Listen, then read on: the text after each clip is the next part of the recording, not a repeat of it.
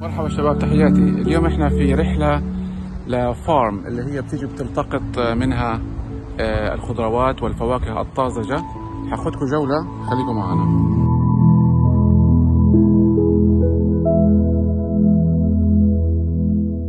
طبعا هذا حق الفراولة والناس قاعدين يلتقطوا الفراولة. حنروح نشوف اذا بيطلع معنا شيء.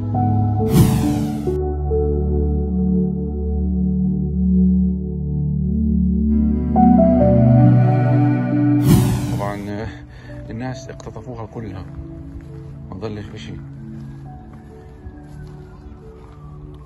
فما بعرف اذا بيطلع معنا شي اليوم ولا لا.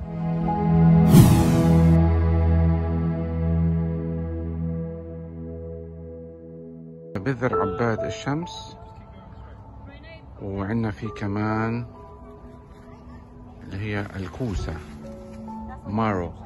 هذا يا جماعة لوبيا او بينز، بس والبينز ممكن تكون فاصوليا، ممكن تكون لوبيا، ممكن تكون اشي تاني. وهذا يا جماعة اسمه راسبيري، اللي هو التوت الاحمر، مش الفراولة، نوع من انواع التوت. حقل كبير، هاي في ناس جايين.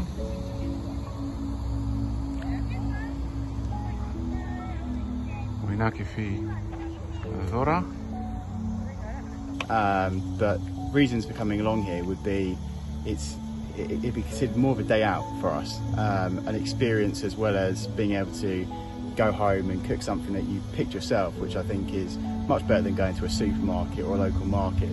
And it's all part of the package and why people do come here, and it's obviously a very popular space. It's been so much fun. It helps that the weather is so nice, just being out and about outside. أنا روحت يعني بشي محرز صراحة، ذرة ولوبيا أو فاصوليا.